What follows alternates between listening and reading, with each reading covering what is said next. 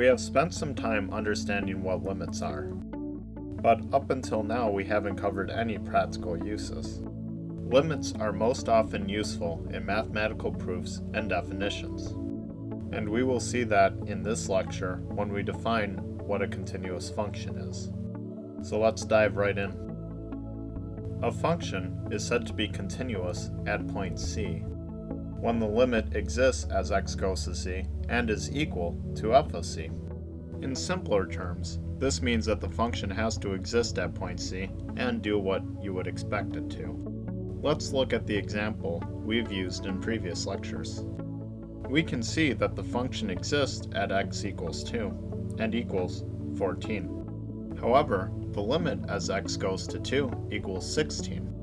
The function does something we would not expect at x equals 2. The limit equals 16, which does not equal the function value of 14. Therefore, the function is not continuous at x equals 2. When a function is not continuous, we actually call it discontinuous. This particular discontinuity is called a hole.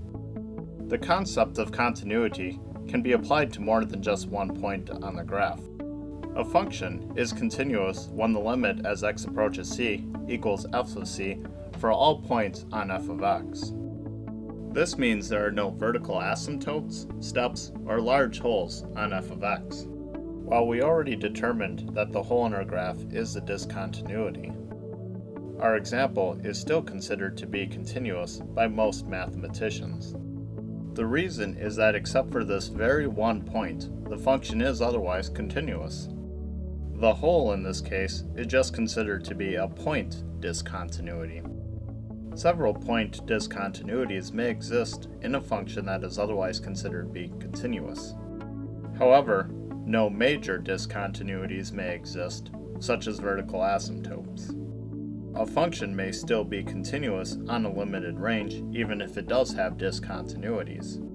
Take a look at the hyperbola f of x equals 1 over x. There is a vertical asymptote at x equals 0. Besides that, there are no discontinuities. So for example, on the range x is greater than 2 and less than 100, the function is continuous. One last thing, look at the absolute value function above and its graph. For x less than 0, f of x equals 1 minus x, and for x greater than or equal to 0, f of x equals 1 plus x. The limit as x approaches 0 from either direction equals 1, and f of 0 also equals 1. This meets our criteria for continuity.